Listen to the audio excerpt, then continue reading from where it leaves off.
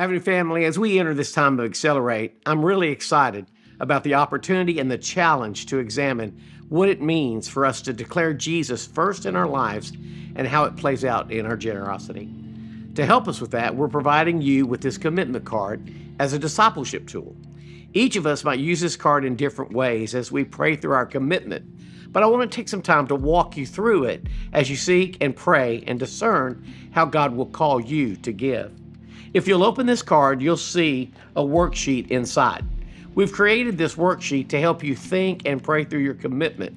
Although you do not need to fill in every line, the only box we want to ask you to fill out is that bottom box here.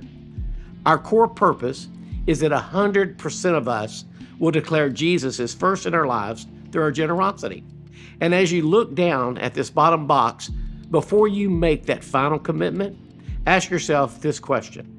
Does this commitment truly reflect that I'm declaring Jesus is first above everything else? So let me walk through this card with you and let it be used as a guide for you to think and pray through your commitment. The first box says what I or we normally would give in 1 year. This is where you're going to include what you typically give in a year.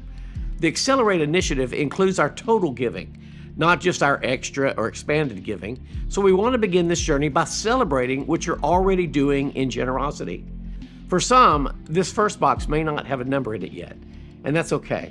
You're beginning your giving journey for the first time through this initiative, and I want to affirm this very important step of faith. The second box says, my or our expanded annual generosity for Accelerate. We want you to spend time praying and asking God, how are you asking me to grow and expand so that I'm truly giving my first and best in the area of my generosity? I want you to wrestle and ask the Lord some tough questions. Is my giving truly governing my spending and my saving? Or does my spending and my saving govern and direct my giving? Be as honest as you can as you seek to reflect here in this box the way in which God is asking you to expand your generosity. We're then going to add the first two boxes, normal giving and expanded annual generosity during Accelerate, and enter the total in the third box. Then we will multiply it by 2 since this is a 2-year initiative. Next is a very important box, the gifts from stored resources. We often only consider our generosity in terms of what God will give us over the next 2 years, mostly through our income. We don't often think about what God has already given us in the past, our stored resources. If you want to honor God in all things, then we need to ask ourselves if we are honoring God in this Accelerate commitment, not just with what He will give us over the next few years, but with what He's already given us in our stored resources in the past. Everyone has a stored resource. For some of us, it might be something like cash savings or retirement accounts, property, stock. For others, it could just mean possessions, something God has given you in the past that you aren't honoring Him with in the present.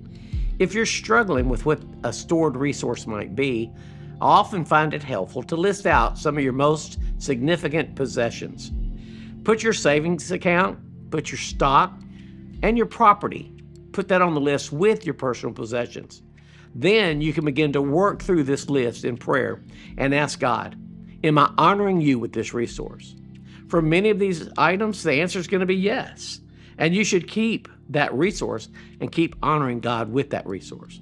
Don't sell your home if you're honoring God with it. Having life group in it, letting people stay on your couch or in your guest bedroom if they need a place to stay. But if you aren't honoring God with your home, and if your home has become a stumbling block or a source of pride or selfishness or accomplishment, or you really just can't afford the payment, then God will likely reveal to you one of two outcomes. You either need to redeem that home and start honoring Him in it, or you need to release that home and get into a home where you can honor God. I want to encourage you to go through this prayer time with each one of your stored resources. And when you find you aren't honoring God with a particular resource, to declare Him first in that area. You either need to redeem that resource and start honoring Him with it, or release that resource and honor Him by giving those funds directly to His mission to expand His kingdom. Finally, add everything together at the bottom, and this is your total 2-year Accelerate commitment amount.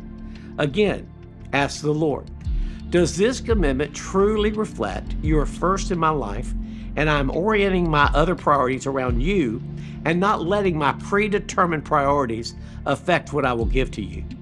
Am I truly demonstrating that you are first? Only you know the answer to that question, and probably your spouse. So I encourage you to pray deeply with your spouse during this season and make your decision together. I also want to draw your attention to the gift chart on the back of this card. For many of you, this chart will be helpful as you think and pray about what it looks like in your life.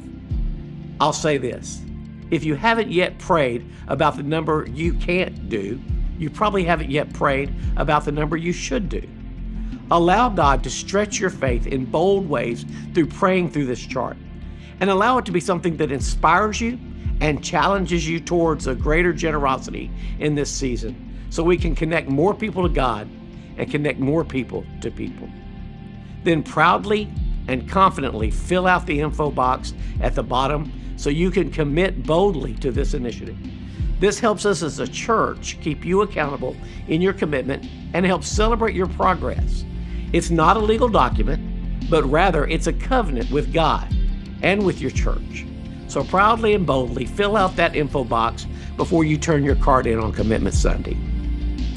Speaking of which, if you're ready to commit early, I want you to join us for a very special advanced commitment night. We're going to be at the Waxahachie Rail Yard Park on October the 29th at 6:30. Then all of us will commit together as a church the weekend of November 12th during our normal worship service. And I pray this will be a historic day in the life of our church. Avenue family, I'm praying during this time of Accelerate that it will be an incredible time of growth in our walk with Jesus. While we have been stretched many times before, this Accelerate initiative is challenging us in a way we haven't yet been challenged. I trust He will do exceedingly and abundantly beyond all that we can ask or imagine in you as well as in our church. And I can't wait to see all that He will do. God bless you, and I'll see you soon.